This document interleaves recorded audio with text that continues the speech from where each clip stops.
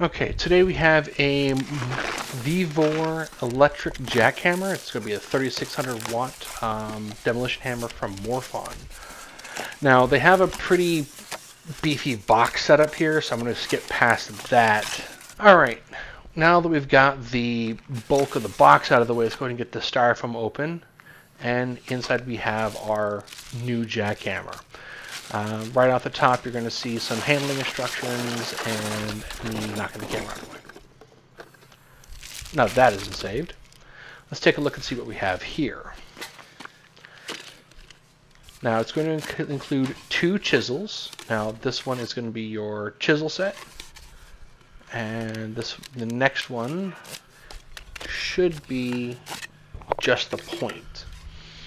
And these are pretty hefty and nice setup. I like the way to keep them dry and away. Some handling gloves,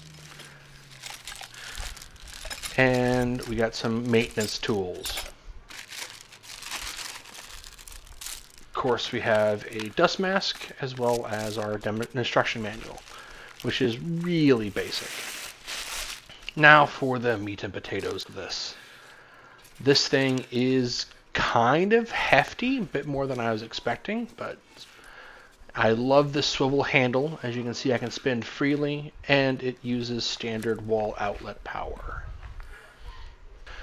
This thing has one of the easiest quick change chisels I've ever seen. With this little pin, you pull 180 degrees, you're going to rotate that cam inside.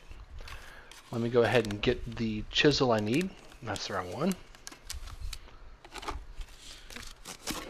There we go. This is the chisel piece. This flat edge needs to go where that cam is.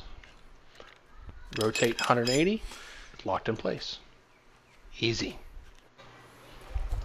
Alright, I went ahead and got this connected to house power, and I've got my chisel in place. Let's get rid of this annoying little block here. Now, it doesn't have the punch on the chisel to bore a hole through a flat edge, but as soon as you start getting towards an edge, you can start chunking it off pretty easily. You're going to see a lot of bit and debris and stuff flying off this because it's a pneumatic hammer. Please wear eye protection when you're doing this. They included gloves, they included a mask. I would have liked to see them include, a pair of safety glasses or something to make it a little bit easier to use. As you can see, it does make pretty short work out of this block.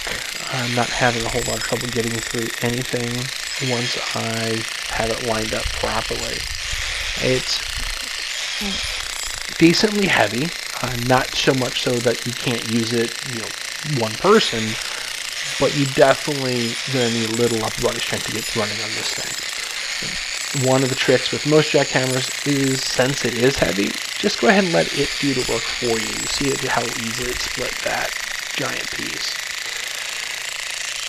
And that is my project.